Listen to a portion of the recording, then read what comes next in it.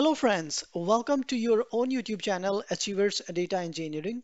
My name is Gyanendra and in this video of Power BI interview questions and answer series, we are going to talk about one of the basic and primary question asked in almost each interviews of Power BI is what is the difference between calculated columns and measures in Power BI. Alright, so let's see that. Let's get started.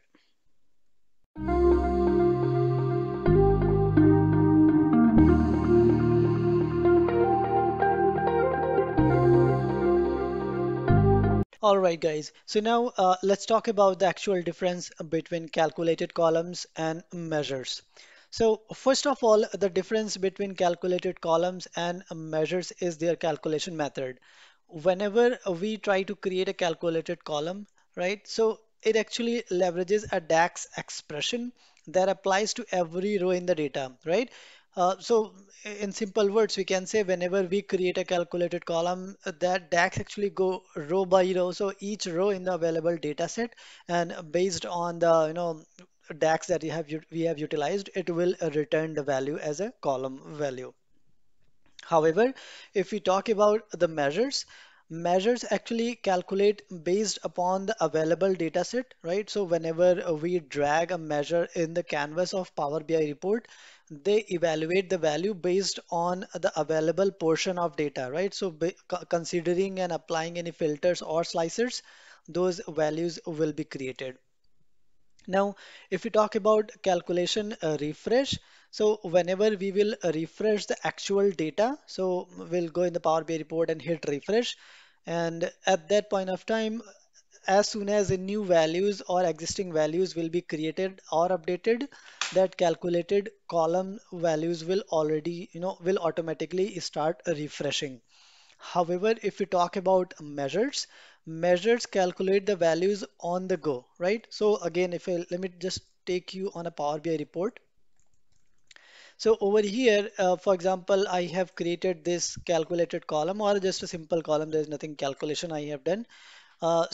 This is actually considering on creating values based on a row value available, right? So based on whatever year is in the date, it is returning that year, and it is static and returning same kind of value for entire data set that I have available. However, if we talk about measures, then what how it works, for example, in this card, I'm using a measure. So whenever I will drag this measure on the canvas, then only its value will be calculated and evaluated based upon the any selected slicers or based upon any available values or any hard-coded filters, I would say. So based on that, its value will be evaluated on the go. All right. Now the third difference is calculated columns are stored in memory and that's why they occupy space and memory. However, in case of measures, they are not occupying memory. So whatever DAX we write in process of creating measures, only that metadata is like as a text is stored. So that's kind of a negligible space that is being occupied by measure. Now, in case of calculated column, if we want to see the actual values, then we will have to go into the Power Query editor mode or maybe in the data pane, data tab, then only we can see the value like this, right? However, in case of measure, we will have to drag that measure on the canvas in order to see its value. All right. Now talking about another difference. Whenever we are creating a calculated column, that values can be used as a slicer. However, measures cannot be used as a slicer. So again, coming back to the report, over here you can see in this particular slicer, I am using this year column, and this year column is created by like using some functions. So it's kind of a calculated column, right? However, if I go ahead and uncheck this and try to use any measures, then it won't work, right? So because we cannot use measures as a, slicers in our report. So I hope it has given you, understanding what is the difference between calculated columns and measures. Now, At this point of time, you must be wondering because we have both options available. So interviewer can also ask to you when should you use either calculated column or when should you use measures, right? So let's talk about that as well. Whenever you want to create or calculate some percentage based values, right? So maybe based on some partial data or in such kind of scenarios, you should consider creating measures, all right?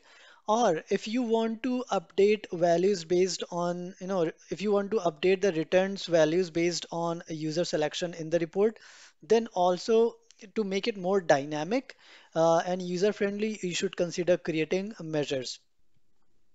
Now, another point is when you don't need to show the calculated values in the data set. So if there is no requirement of showing actual values in this format as a kind of report in Power BI, then you should avoid creating calculated columns and instead go for measures. And if you want to avoid increasing data model size, so as we discussed, calculated column occupies space and so apparently they will increase the data model size. So if you want to avoid that and if you have an option to go for measure, you should consider creating a measure. Now still there are situations where you should go for calculated columns. So for example, if there is a situation where you want to calculate values on a row by row context, in that situation you have no other than option other than going for a calculated column.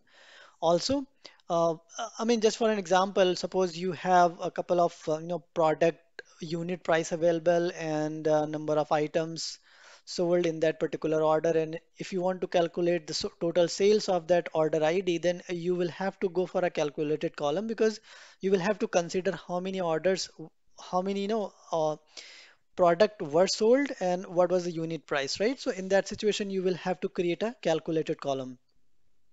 Now, another one is if you want to use those calculated values as a slicer, as we discussed in this one. So in that situation, you should go for calculated columns. Also, if you want to display the calculated result as a part of your data set, then also you should consider creating calculated columns. Now, these are very basics or sample or kind of random examples that I have put in here. There might be some other options or other scenarios as well where you should either go for measures or calculated columns. So it's just kind of a limited information that I have provided you here. However, I hope you have got enough understanding what is the difference between calculated columns and measures and where should you use either calculated column or a measure in your Power BI report. So as far as now, if you like the content, if you consider content was knowledgeable, then please go ahead and like this video and please don't forget to subscribe my YouTube channel to stay up to date on any latest video that I upload. Thank you for watching. Keep learning. Have a great day.